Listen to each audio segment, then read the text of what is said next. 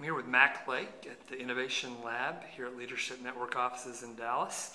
And Mac is serving as kind of one of our in-house consultants, working with churches that are trying to figure out their plan for the next phase of multi-site. And Mac, I wanted just to get a little bit of update on some of the things you guys are learning at Seacoast.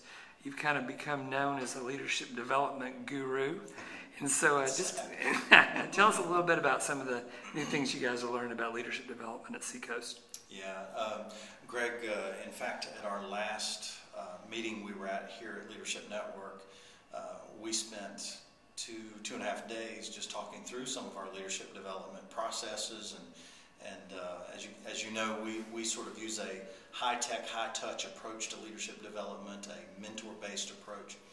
And what we are really talking about now is taking what we're doing and building a leadership development culture, not just building leaders, developing leaders. It's not good enough to just develop leaders. We want to make sure that we're building a leadership development culture. So we're changing some of our language, and we're saying we want to put people in a greenhouse.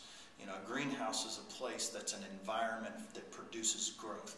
So, so we've gone through and re-looked at our leadership pipeline.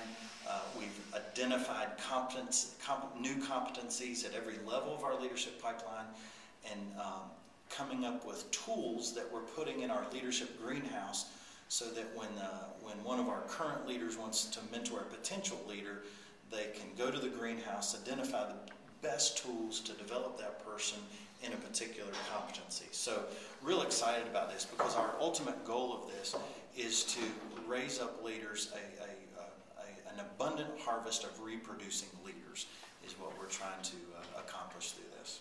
That's exciting. Thanks.